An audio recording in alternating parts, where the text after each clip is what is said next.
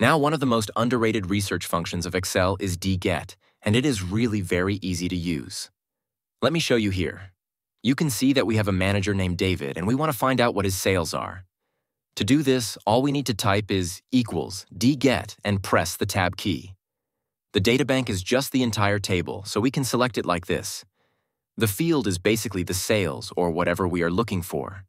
And the criteria is what we are filtering. So we are filtering by manager, and we want it to be David.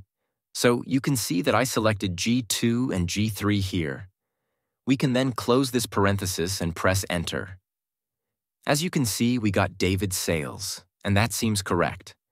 We can change this from David to another person like Bill here, which is our first correspondence. Not only that, you can also change this column. At the moment, we have sales. But what if we want to know what country Bill is in? We can just look for it. You can see our response updates, and the same goes for the product.